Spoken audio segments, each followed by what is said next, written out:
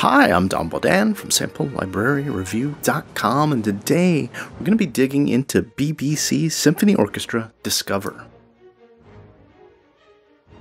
BBC Symphony Orchestra Discover downloads as 174 megabytes. That's right, megabytes, not gigabytes. It's an orchestral sample library sampling the BBC Symphony Orchestra. Includes strings, brass, woodwinds, and percussion, and it's housed in Spitfire Audio's dedicated plugin, which is VST, AU, AAX, and NKS compatible. The library sells for $49, 49 euros or 49 pounds. Or you could write the developer, tell them about your financial woes, and they may just send you a copy for free.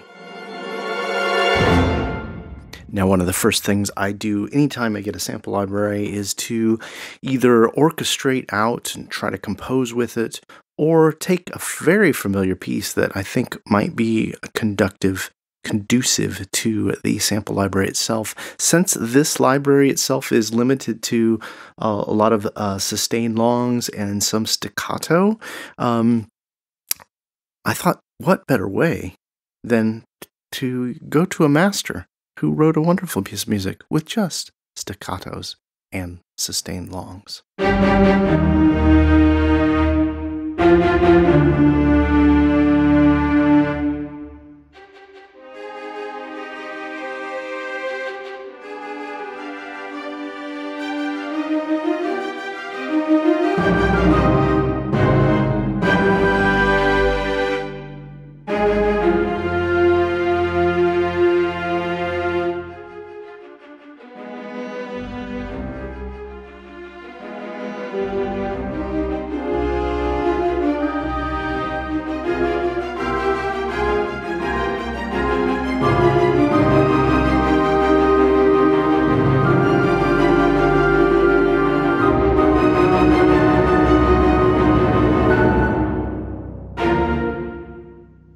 The interface is broken down into a simple graphical user interface with different sections here with little pop-up menus showing you which instruments you can load in by clicking right on them, or you could use the developer's more traditional browser method to load each of the instruments individually. From left to right, you have dynamics, expression controls, a dedicated reverb send, and then the articulations available for each of the instruments you load.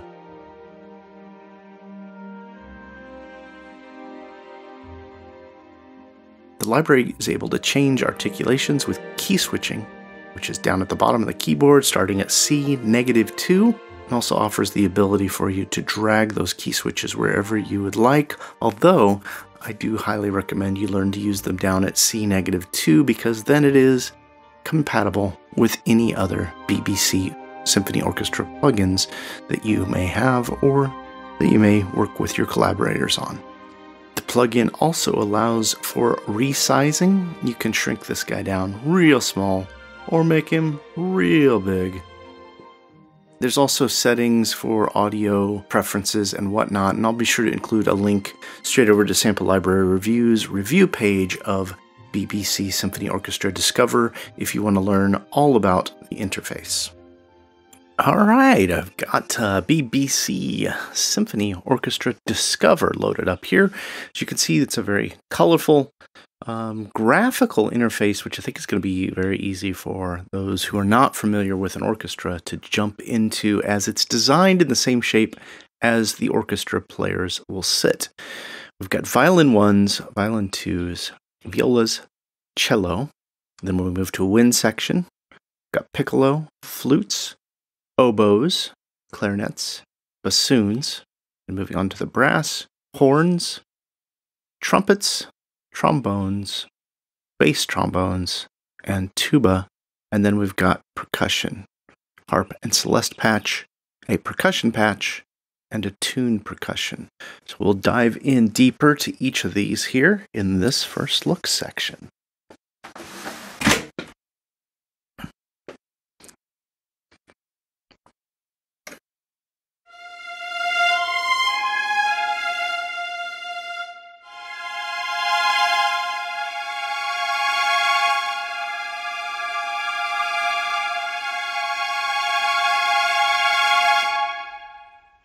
Very nice sound overall. I really think that the strings of any sampled orchestral library are kind of the high marker. That's where you go to first to make sure that they can really hold up within your workflow.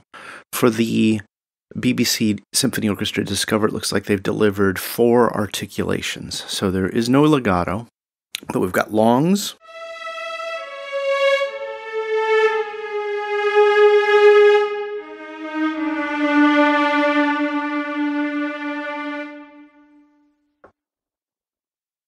spiccato,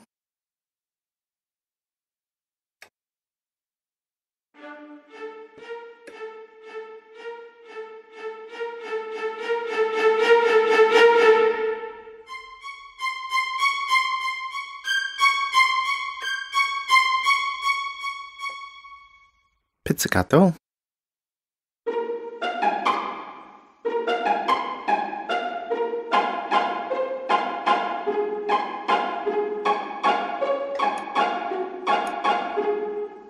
and a tremolo patch.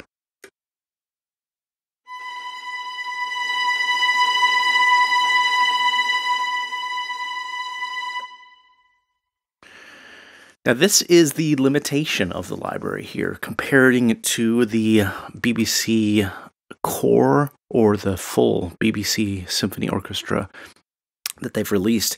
Just these 4 articulations, that is the biggest of the limiting factors. So looking at this collection, we've got violin 2s, 1 click, and it loads right up.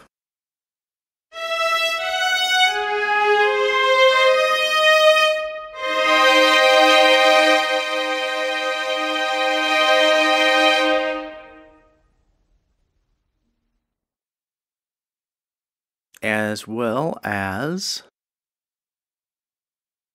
violas.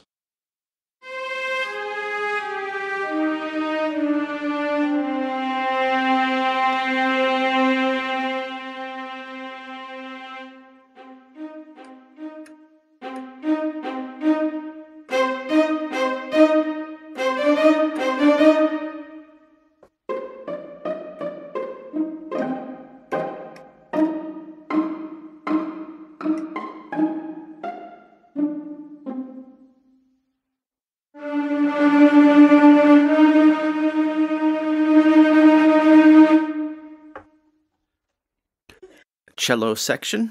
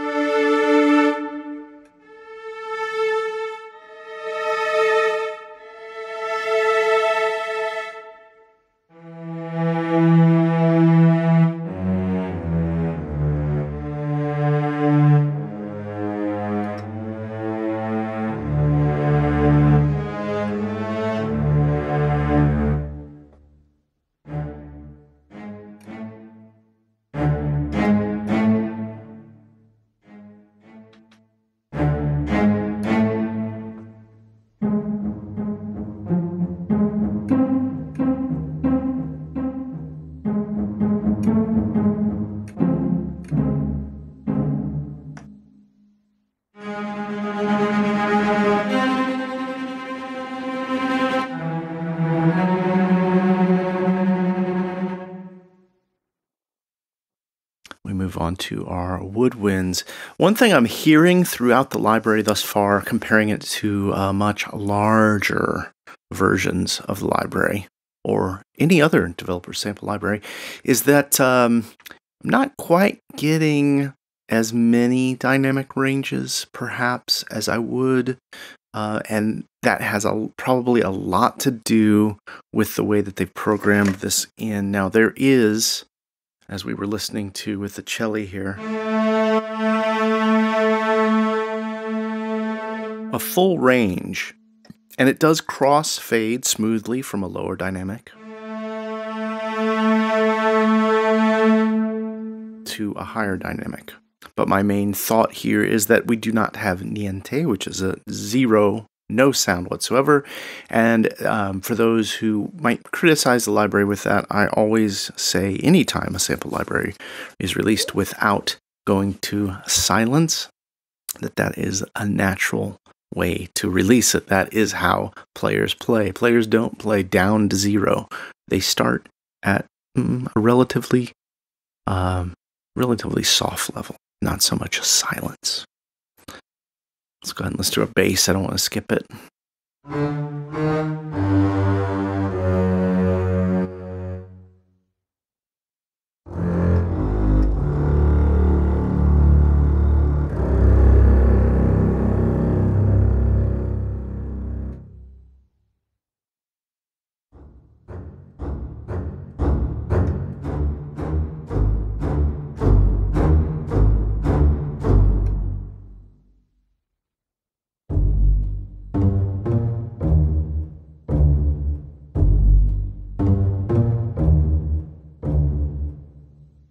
What I'm really liking about the way they've translated this library to such a reduced version is the detail in the samples themselves.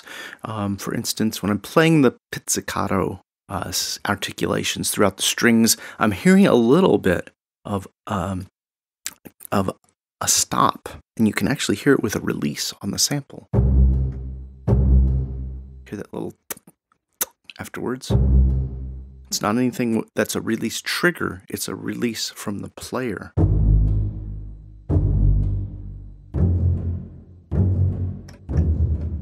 Yeah.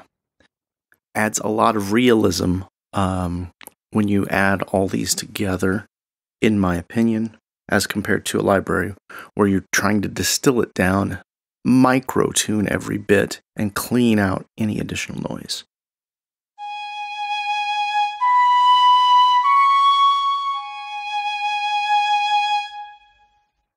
We're in the flute section here. Discovery gives us a piccolo.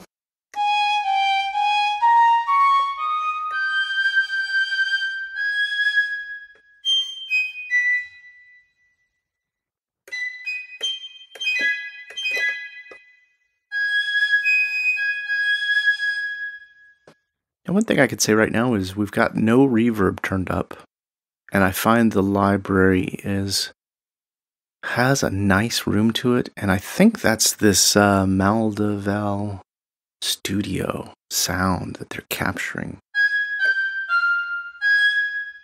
Just a little bit of tail. Not overbearing, not super reverby wet, just enough to fill up and have a tiny bit of tail there.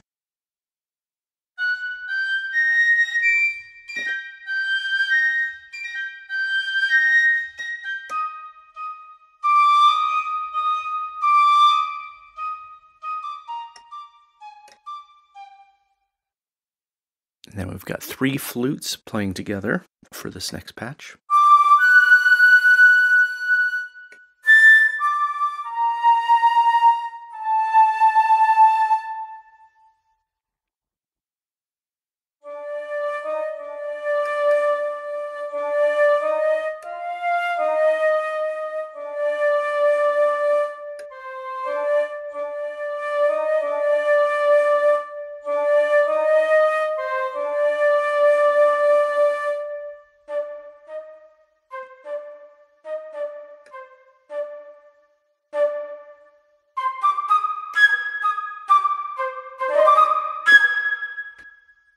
I do hear a little bit of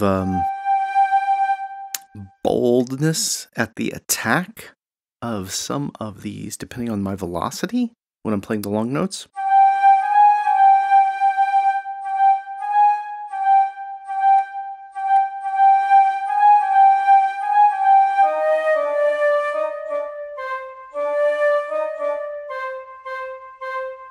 And that is really that's where I hear a little difference between the sample. And that's from that C4 to D4. Hear that low overtone. And that just could be the way it resonates in the room.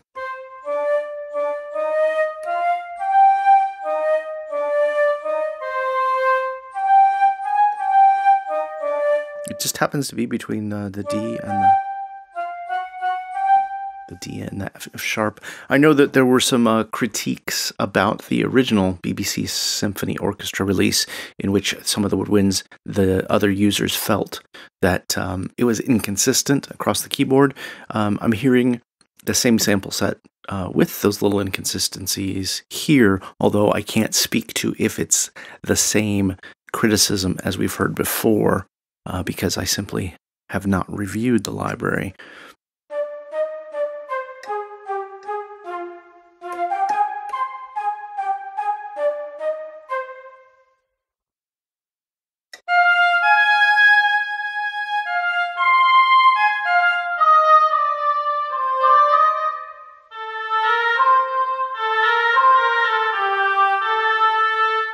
Kind of that sweet spot for me. I really love this sound with the oboe. This is 3 oboes.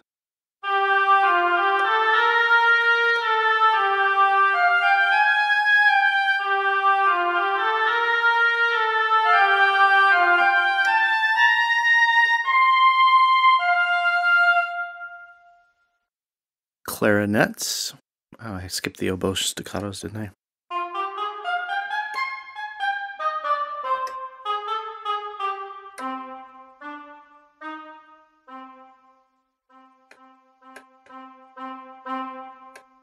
All right, let's go to the clarinets now.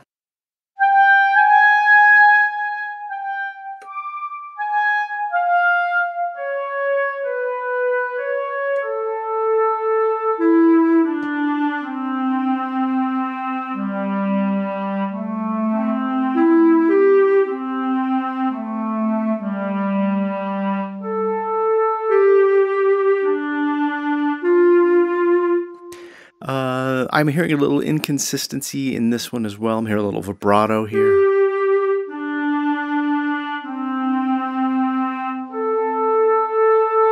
Or more a straight tone when it's a little higher. It doesn't sound awful. It's just, again, something I'm kind of pointing out. I feel like the clarinet itself, these 3 clarinets, I should say, in the space, they're very roomy. They're very reedish. And I know it is a clarinet with reeds. I guess what I'm trying to say is I'm not getting the smoothness of a clarinet, which I would expect with a solo clarinet. And once you have the 2 or 3, actually you always want 3, 2 sounds like a duet, so 3 instruments together, it's going to start to sound a bit, I don't want to say synthesized, but you're having those waveforms playing off each other, and that's what I'm hearing here in these clarinets.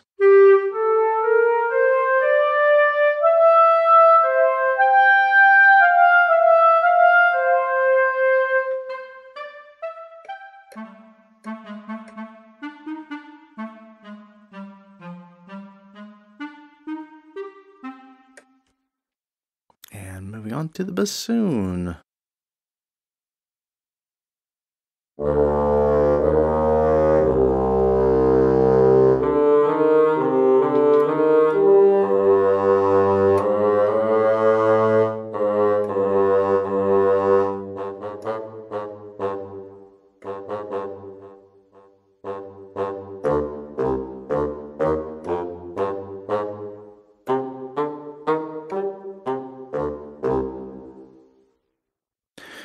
Very nice. Let's continue on. We've got horns.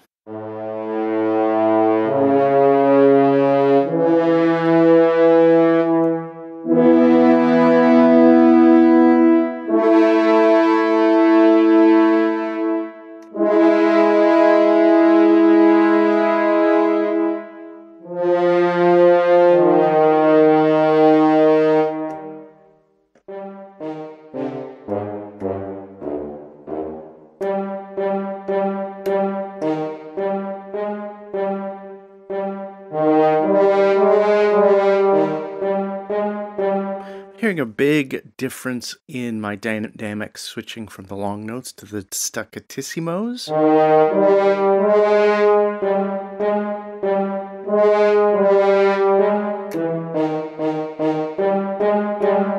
Especially in this range. And I think a few users of the original library were critical of the brass, and I think that is I have to say this brass does sound very nice. However, it doesn't sound like modern big trailer brass. It doesn't have that splat that we're hearing in some of the newer scores that are being released over the last 2 or 3 years, really. And I think maybe that's where that criticism is coming from. That's my humble opinion.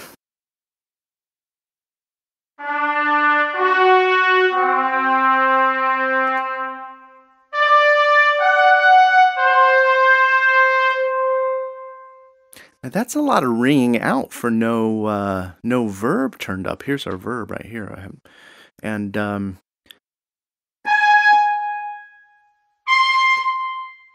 that must just be the way it resonates in that studio there.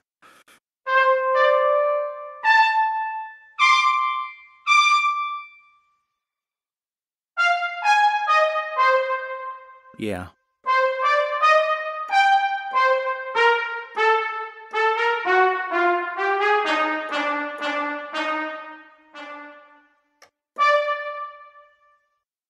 And then we've got tenor trombones.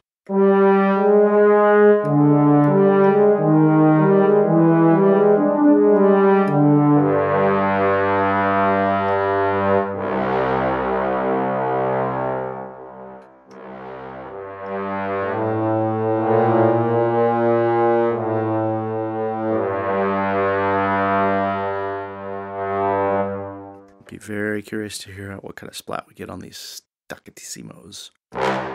Oh, that is nice.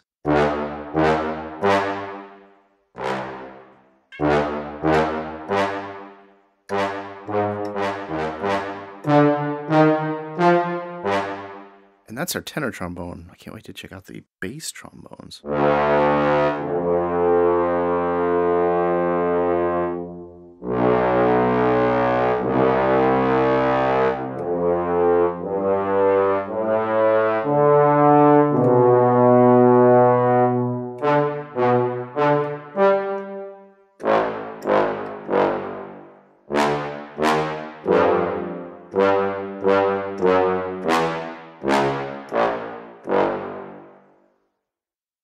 And our tuba.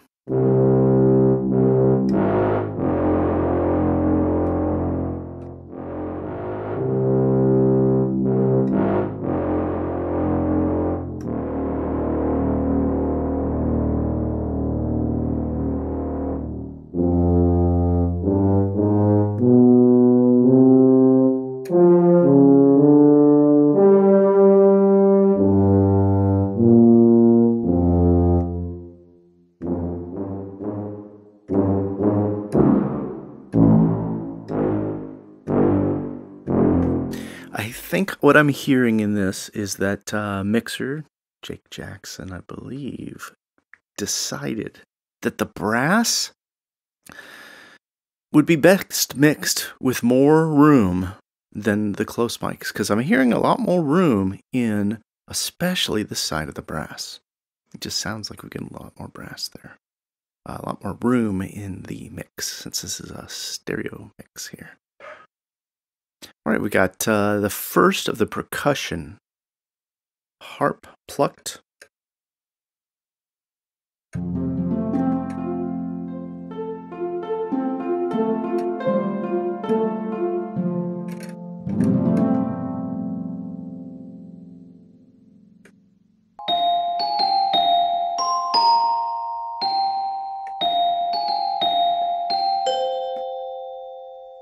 Nice clean sound. Then we've got timpani hits.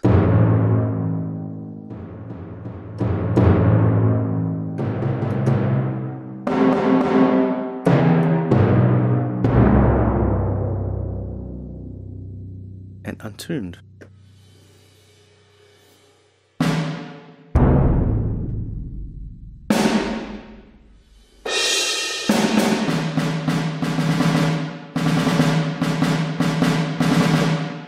Alright, the way they've set these up is only on the white keys for their untuned percussion, and only on one key per instrument. So we've got this like a field snare.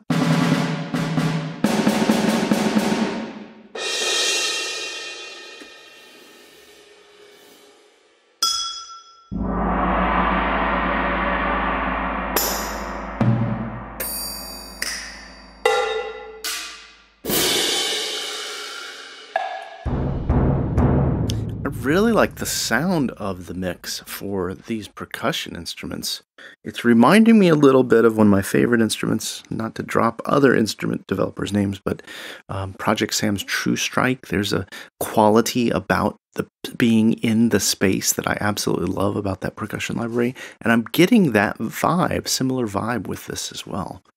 Here in our our third percussion patch is tuned percussion, tubular bells.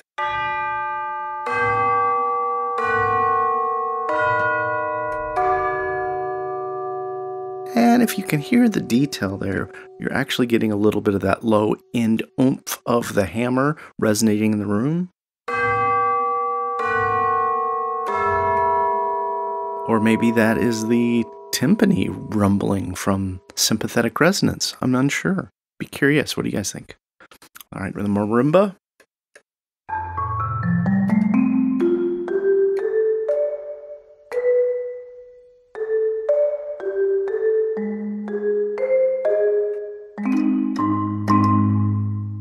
Xylophone.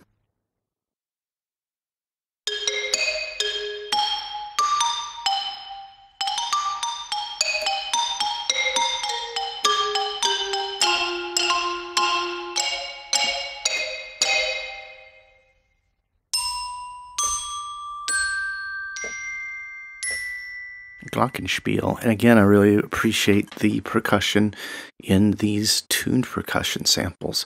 I feel like the space and the way that they've captured this with the mix, I really think this is something I might go to regularly, especially given the tiny, tiny footprint of this guy. All right, I'm really pleased with what they are delivering for a $49 instrument.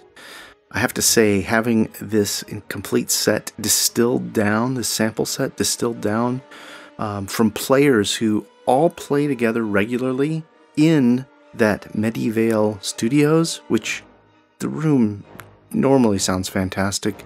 With this mix that Jake Jackson has done, it's really nice, and I feel like it blends together so easily.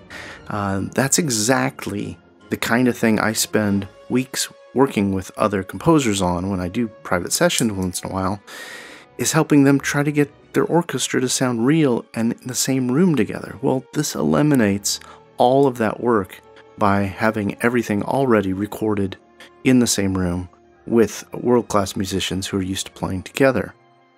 Now, what do I think about the library as far as who it's for? Well, I think anybody who is looking for a complete orchestra package in the media world for their laptop, I wouldn't even hesitate to pick this up, and I wouldn't hesitate to recommend it at this moment. It's got such a small footprint at under 200 megabytes to be able to have as a travel rig to write. As far as why I kind of agree with Spitfire that this could change everything, or this changes everything, whatever the marketing tag was, this kind of democratizes orchestral recording and composing, meaning that now anyone with a laptop, $49, or a good reason to write in to ask for the library for free, can now be writing and scoring orchestra music with one of the world's best elite sounding orchestras that's out there as a virtual instrument. There's great balance across the instruments, and although I did find a little bit of inconsistencies, it sounds like those are the same inconsistencies that I've heard others that reviewed the full version of BBC Symphony Orchestra comment for their cons and critiques. This encourages every level of music maker, from hobbyist to student to professionals, to create and collaborate on orchestral music by the addition of this mode where you're able to switch from one of the BBC Orchestra plugins to another. I think it's going to have a big effect on those who are orchestrators working on projects with other composers is you'll be able to have a $49 plugin to write your orchestration in and send it over to a collaborator who may have a full version or the core version for final output for mix. The other big thing I think this will be helpful for is educators. Being able to have an advanced set of tools that you could work with, your students can work with, that you can talk and learn about orchestration in the virtual world, which is the way that 80 to 90% of music is being made these days, has such an advantage to the traditional pen and paper and reaching out and waiting for that one day you get to hear a real orchestra play your music. And that might even be a thing that's going away more and more. I don't know when you're watching this video, but I'm recording it during the pandemic of 2020, which means that no orchestras are getting together right now. That means there's 0 orchestras congregating for me to have a chance to record my music. The only way I can hear my musical ideas in an orchestral way is through digital technology, and I believe Spitfire Audio's Discover has really knocked this out of the park and democratized orchestral composing. Thanks so much for taking a little time to discover Spitfire Audio's BBC Symphony Orchestra Discover along with me. I'd love to hear your thoughts. Is this something you're interested in? Is it something you might pick up for your laptop if you're a media composer looking for something slim? Is it something you're thinking about for collaborations, working with other composers or other orchestrators? Love to get your response and feedback and what you think overall about this approach to a plugin. I'd love to read your comments below. If you're not already, please like, share, or subscribe to the channel, and be sure to head over to samplelibraryreview.com for the latest news, reviews, and a weekly deal compressor.